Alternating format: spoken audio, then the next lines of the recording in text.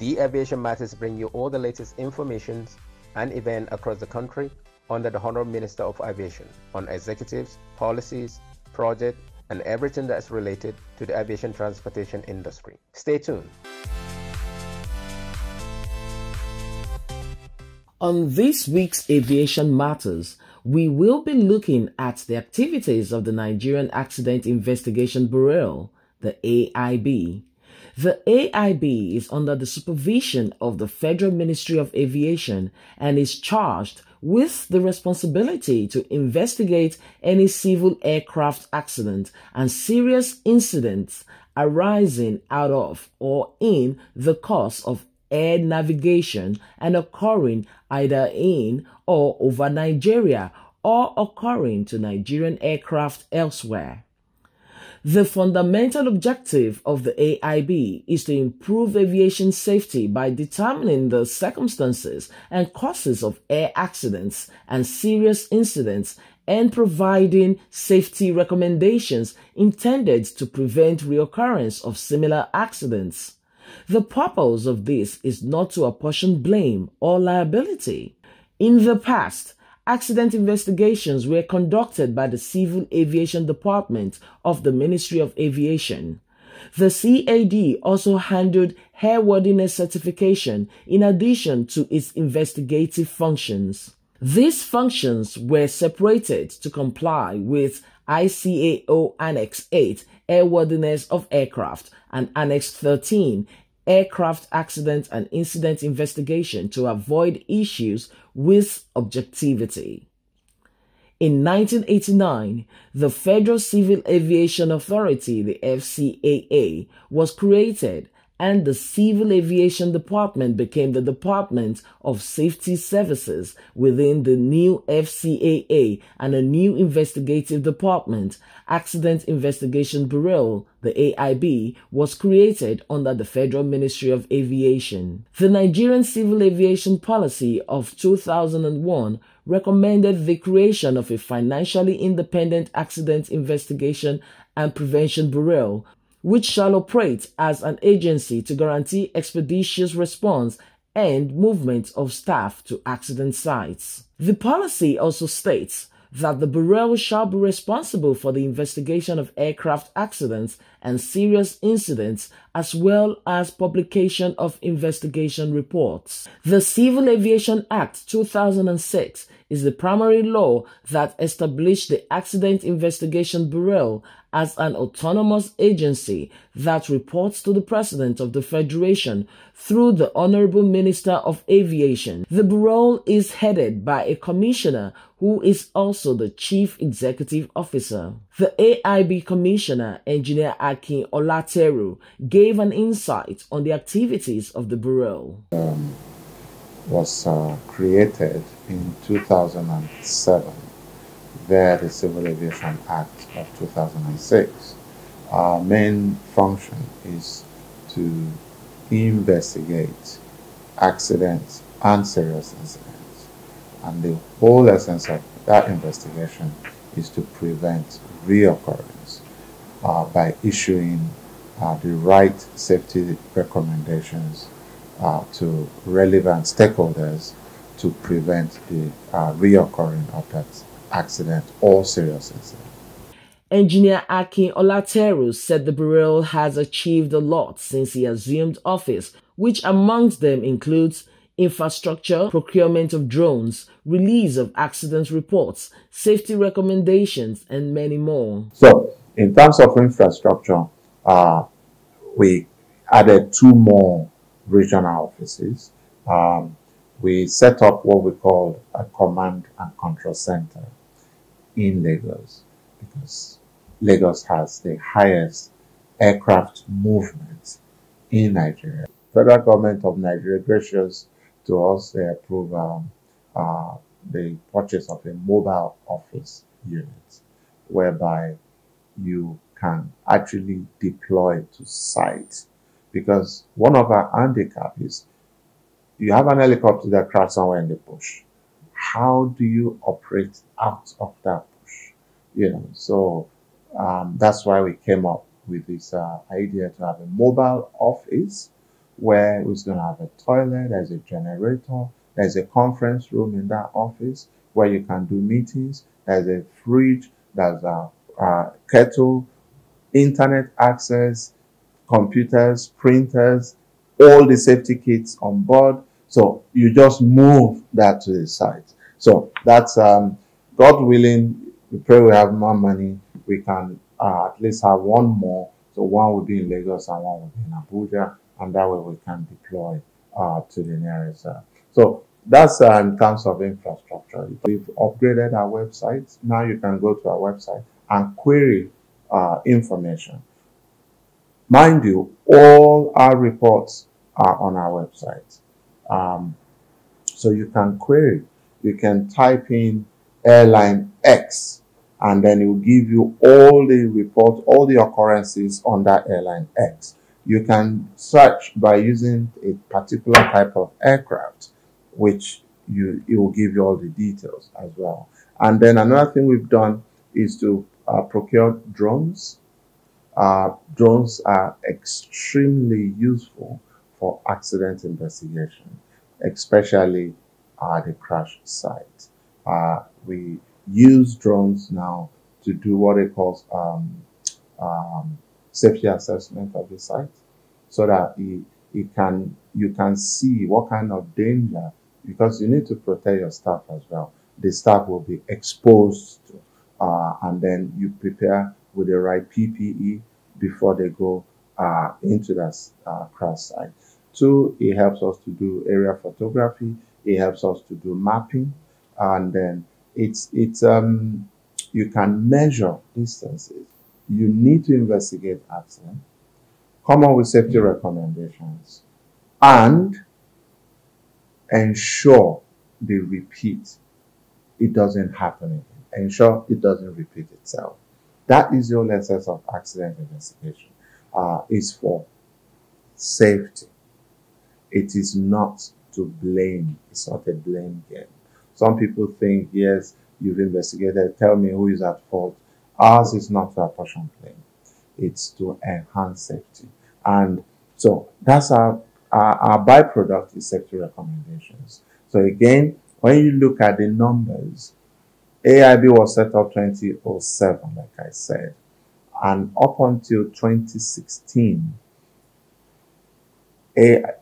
up to January 2017, to be precise, AIB had released 19 final reports, right? And then since January 2017 till date, AIB had released 49 final reports, and that gives a total of 72%. So you can imagine 2017 till date, we've done 72% of the total work done since, And the talk of safety recommendations, we've issued 139 safety recommendations to aircraft manufacturers, to airlines, to NCA, the airport authority, service providers, etc., etc. While prior to January 2017, AIB had issued 81 safety recommendations, and that's about 36.8%. That's one thing we do in AIB, and that's what we've been doing since I came on board, to review all our systems, processes, and procedures, including our regulation, including our manuals, the way we do things. Now we've changed the way we do accident investigation. It's still in line with ICAO and X13, but we've introduced some few things now. It's completely different. And when you finish investigation, we do what they call group review. We bring in all the investigators together into a room. We'll go page by page. We all sit down. We analyze the report. We critique it. We do all that before we now send it for proofreading. To proofread that report. They don't change any of our technical jargons, but they make sure it's a simple, clear, plain English and correct English language. And then we send it for 60 days to the stakeholders to comment. Let's hear from you. Did we do it the way it's supposed to be? Or are there any things you notice that we've missed?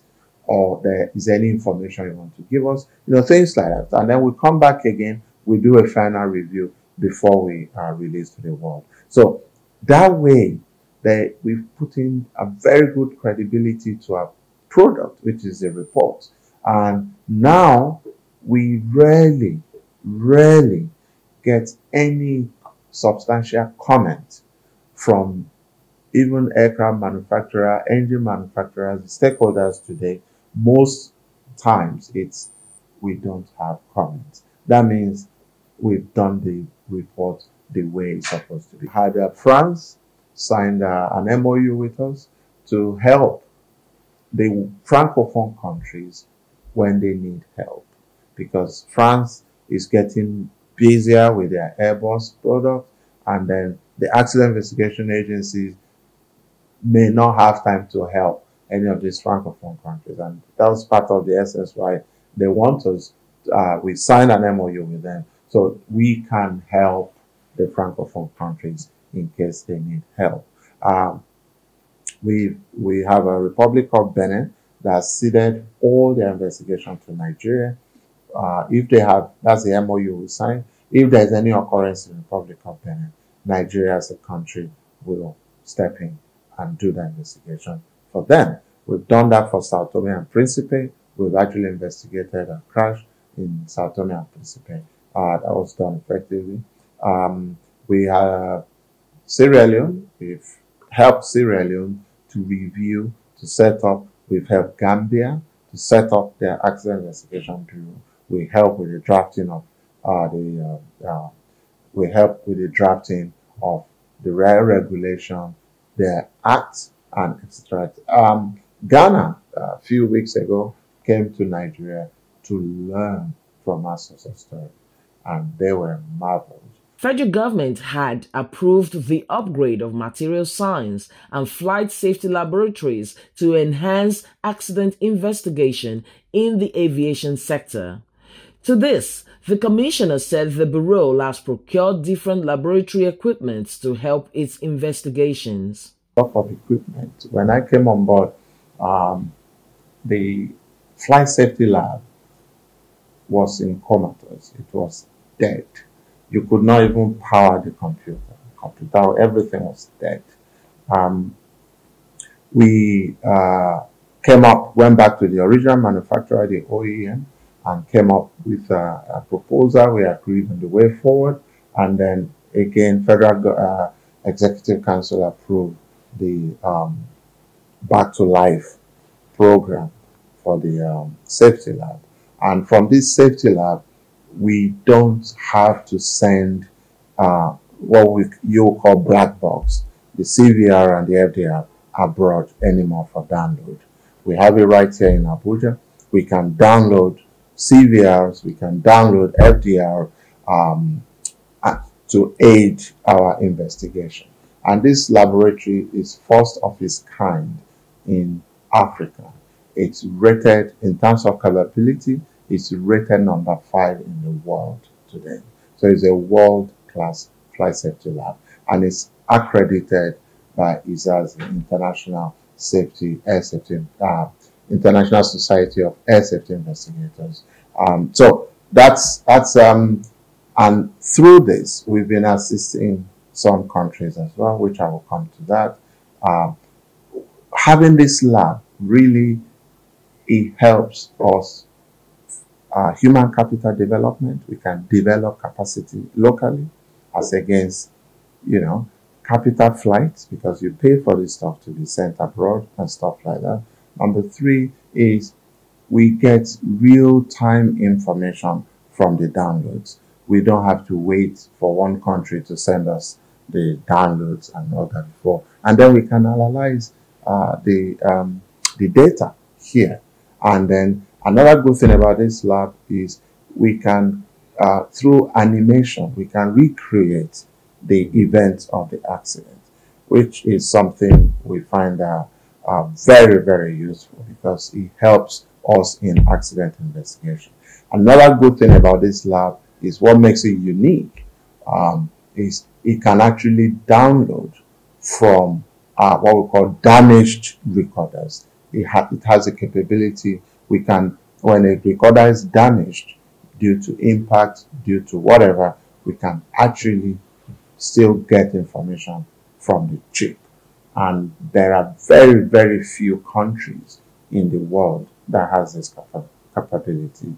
Uh, if you, we had guys from Singapore, the investigators came here the last time, and they were so marveled because Singapore doesn't have what we have here in terms of capability. The Commissioner, Akin Olateru, said all is set for the launch of its world-class Air Accident Investigation Training Institute as the project reaches 92% completion. According to him, the Bureau is setting up a training school which is the first of its kind in the history of Africa.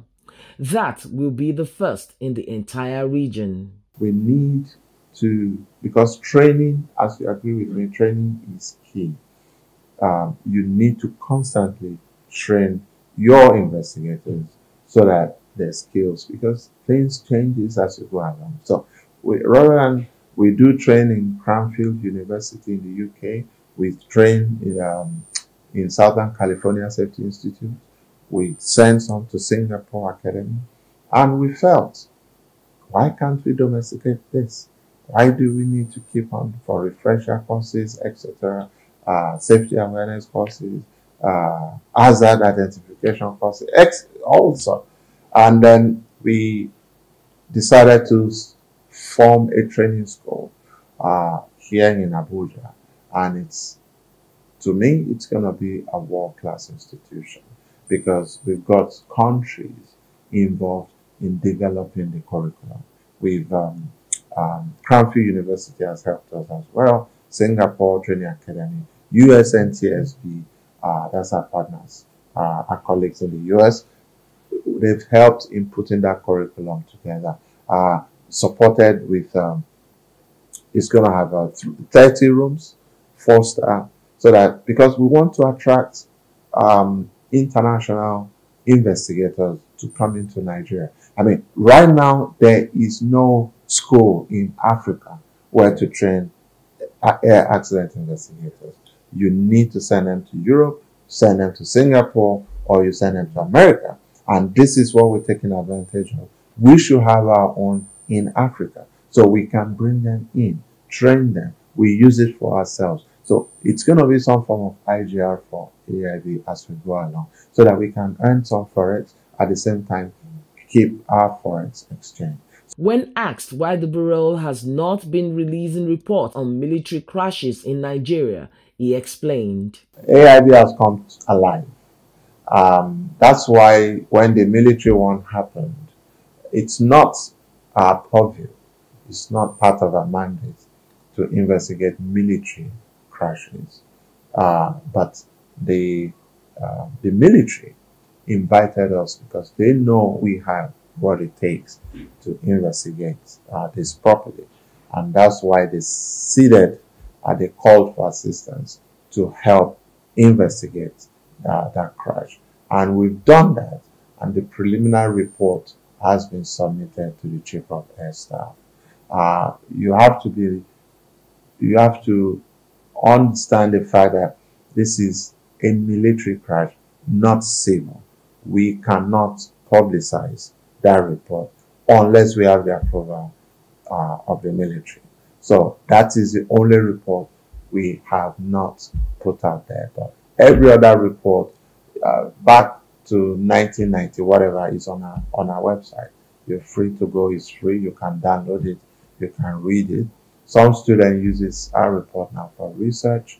If you go to Cranfield University, some of our reports are being used as case studies today.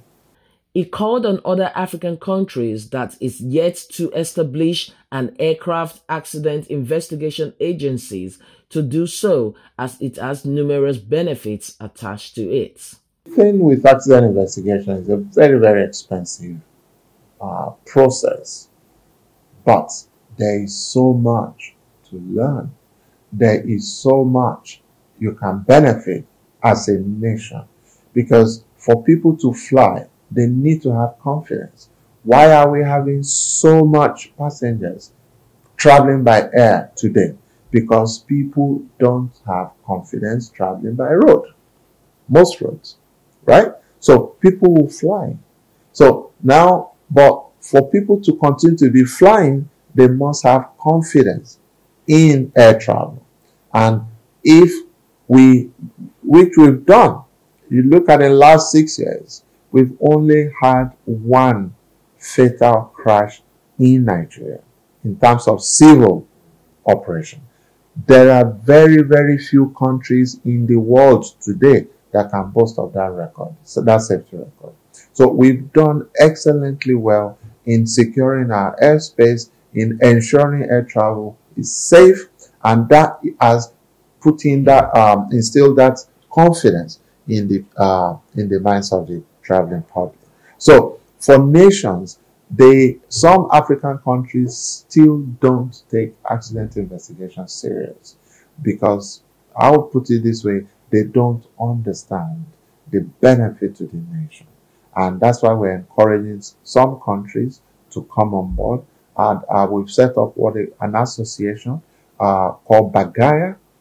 We have 7 countries as members: Nigeria, Ghana, Sierra Leone, Guinea, Liberia, and Gambia, and Cape Verde, right? These countries has come together to support one another. Of course, Nigeria is leading. The AIB has commenced the process of revolutionizing air accidents and incidents reporting and investigation in Nigeria with the recent launch of its mobile app. The launch of the mobile application would enable the public to immediately report aircraft incidents and accidents to it directly rather than through a third party or any other social media. The launch of the app, which took place last year when the Bureau released final 4 accident reports, has been widely applauded by aviation stakeholders. Engineer Akin Olateru said the launch of the AIB mobile application remains one of the many processes to ease communication and providing a safer sky for the flying public. According to him, the application will enable anybody who has downloaded it to report any air crash or air incident to AIB for prompt investigation. He noted that if the AIB had quick access to information, it will prevent reoccurrence of serious incidents or accidents in the sector, stressing that the current management had done a lot to ensure improvement in that sector. Came up with a mobile app whereby you don't need to come to our office. In the past, when there's an occurrence in Sokoto, you need to come to AIB office in Abuja before you can make your notification. All that is gone now.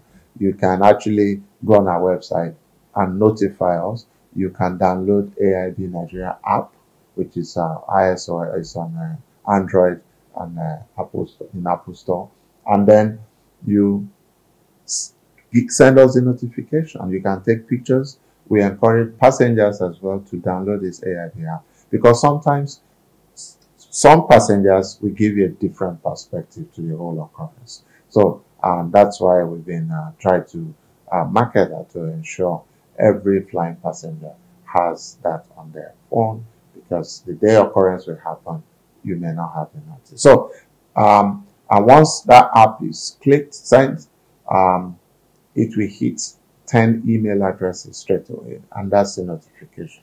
Part of the notification goes to this command and control center. And from this same room, we can track our investigators and see which one is closest to this accident spot, and then we'll deploy straight away. So there's some form of tracker that we give to our investigators.